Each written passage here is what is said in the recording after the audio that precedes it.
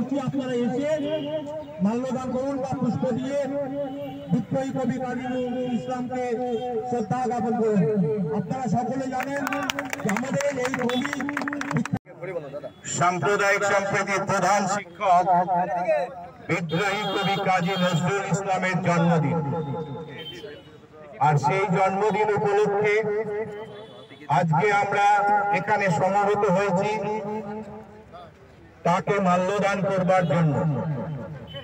আপনারা জানেন যে কাজী নজরুল ইসলাম স্বকীয় বৈশিষ্ট্যে ভাস্বর, প্রতিভার মহীশূর্যে মহীয়ান এক বিরাট ব্যক্তিত্ব। আমার যতদূর মনে হয় যাদের সম্বন্ধে আমরা জানি তার মধ্যে কাজী নজরুল ইসলাম আমাদের কাছে জনপ্রিয়। শুধু আমাদের ভারতবর্ষে নয়, বাংলাদেশে নয়, আন্তর্জাতিক স্তরেও তার নামটা উচ্চারিত হয় গৌরবের ন্যায্য অধিকারে। তাই remember this epoch-making illustrious poet that give us light and shade, and also his activities that made our life green.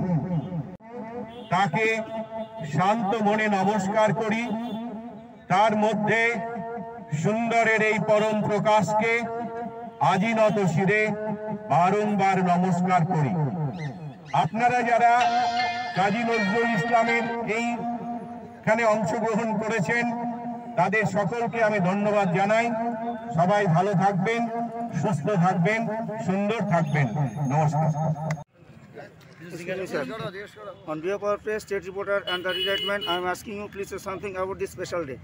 What's your opinion? As because you know very well that today is a special day, as because Kazi Nazrul Islam was born in this day, and this was the age in which the aristocracy exercised its nobbiceness to the fullest.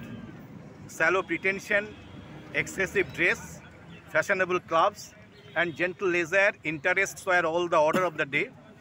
This was also a time when industrial automation took over English economy. There were two types of people, one is have, other is have not. This society was criticized by the then novelists, the then dramatists, the then critics, but they do not give us any revolutionary formulation. এই revolutionary formulation যদি কেউ দিয়ে থাকে তবে তিনি গানের পাখি, সাম্প্রদায়িক সম্প্রীতির প্রধান শিক্ষক বিদ্রোহী কবি কাজী নজরুল ইসলাম। আজকের এই শুভ দিনে তাকে আমি স্যালুট জানাই। Yes sir. He is not only poet but he is also great lyricist of our India. No. Not only that, Kazi Nazrul Islam was a poet and not a poet.